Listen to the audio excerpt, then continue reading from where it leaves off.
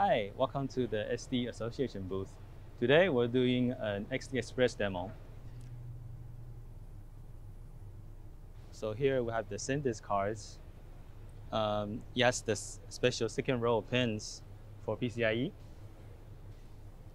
And the next we have Amphenol. They are making the micro SD Express connector. Yes, low return loss and low insertion loss. And next we have a bridge chip from JMicron.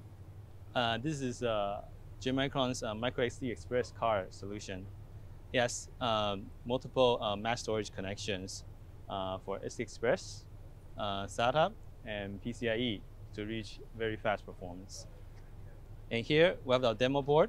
The micro SD Express card is inserted down here, and then it has that Type-C Gen 2 10 gig connection to the PC.